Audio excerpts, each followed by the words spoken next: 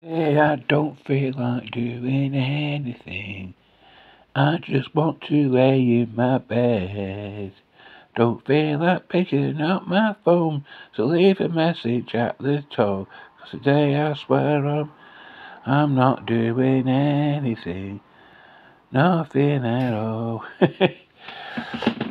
So I sometimes start off my discussions with a little sing song, don't I?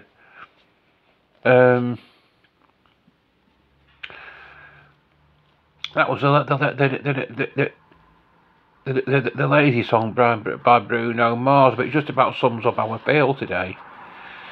Oh, I had an arrangement to go and see the latest June film with my friend at the Odeon Cinema in Norfolk today, but that got knocked on there because he's not been able to go for some reason or other, and so I was going to go on my own, but lo and behold, I just didn't feel like doing anything, so I didn't. Um,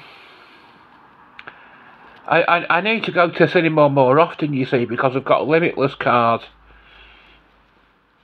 and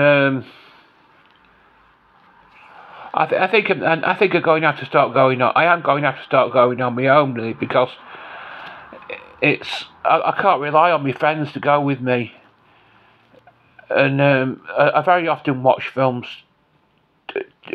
twice because I've got this because I don't mind because we've got his card. I don't mind going to see films twice, and I've been to see the latest Godzilla film once, and I might go and see that again tomorrow. I've got an open mind towards it, but that's enough about films and Odeon's films and cinema tickets, limitless ticket cards, whatever you call them.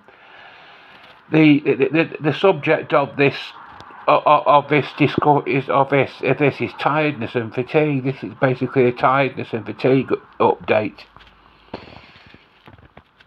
and the reason why I don't feel like doing anything is because I'm tired, and I simply got to get my sleep patterns back to normal, or else I'll always be tired all the time, and I'll never feel like doing anything. And I'm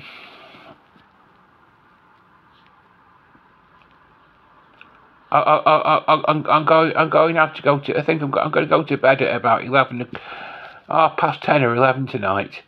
I normally go to bed after midnight.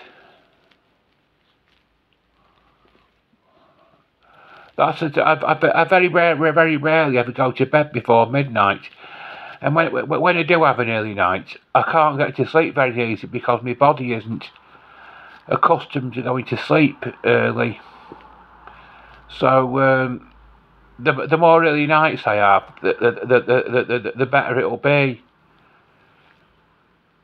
But I have been very tired and fatigued for a long time. But